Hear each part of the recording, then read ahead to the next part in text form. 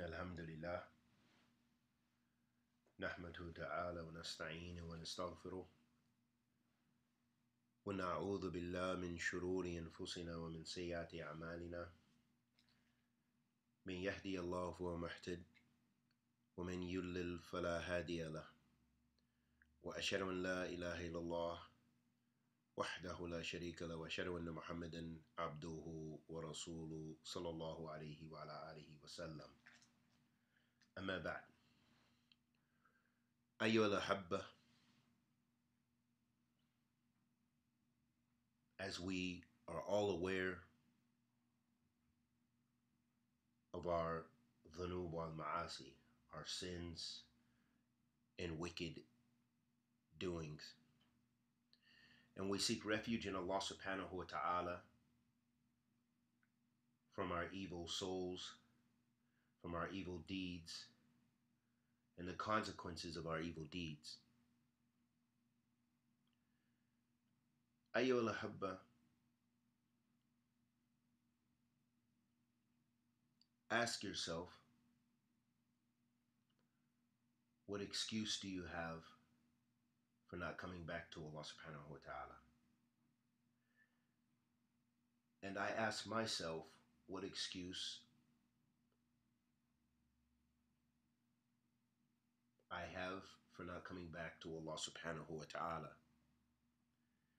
And that Allah subhanahu wa ta'ala is a Ghafurur Rahim, Ghafurur Wadud.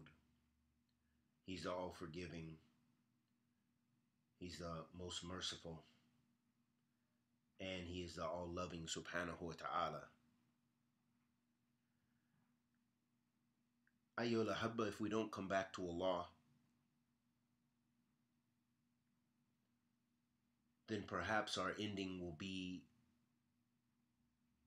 like the Fujjar, the wicked, evil sinners, and those people who disbelieved in Allah subhanahu wa ta'ala, and those people who committed shirk billah subhanahu wa ta'ala. They associated partners with Allah tabaraka wa ta'ala, the Lord of the heavens and earth.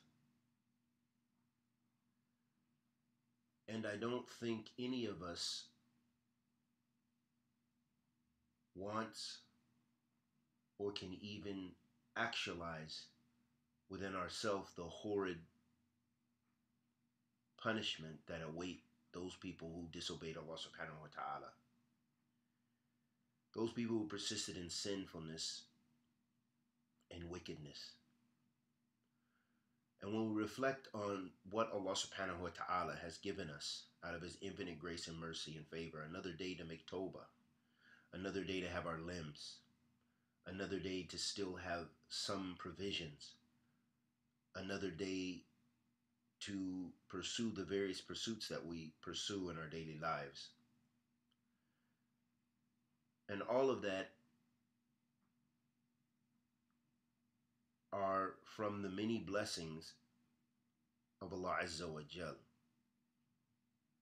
that we have to reflect upon.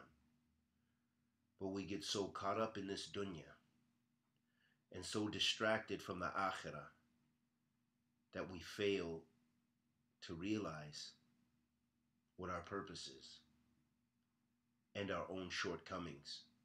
We ask, why did this happen to us? Why did that happen to us? But when we look at our own sins and the state of our souls and our deeds, there should be no question why the things happen to us that happen to us.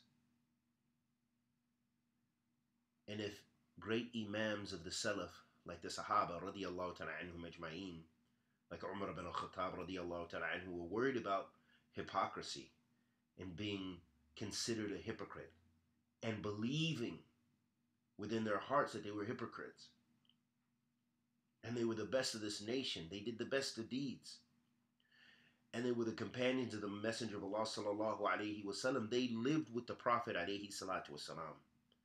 They witnessed revelation being revealed. They traveled and ate with the Messenger of Allah sallallahu alaihi wasallam, and they fought with him, alongside of him alaihi salatu wasalam. Who are we, ayyuhal ahabba? What have we done for our souls? What have we done for Islam? Allah subhanahu wa ta'ala says في كتابه الكريم about the Fujjar, the wicked sinners. قال وإن الفجار لفي جحيم يصلونها يوم الدين وما هم عنها بغائبين وما أدراك ما يوم الدين ثم ما أدراك ما يوم الدين يوم لا تملك نفس لنفس شيئا والأمر يومئذ لله. Allah subhanahu wa ta'ala says في كتابه الكريم, and verily al-Fujjar, the wicked disbelievers, polytheists, sinners, and evildoers, all of those people are categorized as Fujjar. وَعِيَاذُ بِاللَّهِ مِنْ ذَلِكَ. Verily the al-Fujjar will be in the blazing fire of hell. Therein they will enter and taste its burning flame on the day of recompense. And they will not be absent therefrom. So no one who has done wicked deeds like this, those things that Allah subhanahu wa ta'ala hates, will be absent from this day. There's no way that they can miss this appointed meeting. And what will make you know what the day of recompense is? Again, what will make you know what the day of recompense is? It will be the day when no person shall have power to do anything for another, and the decision that day will be wholly with Allah. Ayyul Habba, account for your deeds and account for your souls before they are held accountable before your Lord subhanahu wa ta'ala.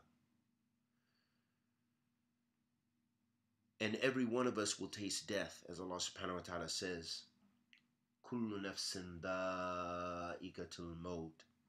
Allah subhanahu wa ta'ala says, and every soul shall taste death. So which of us is ready for death? What have you prepared for death? And as the Salaf used to say, this life is a dar al-amal. And the next life, al-akhirah dar al-jaza. And the next life is the place of your reward for whatever you did, whether it was good or bad. And we ask Allah the Almighty to accept our good and forgive our evil, and bless us with ikhlas, with thabat. Wa sallallahu wa sallam ala nabiyyina Muhammad.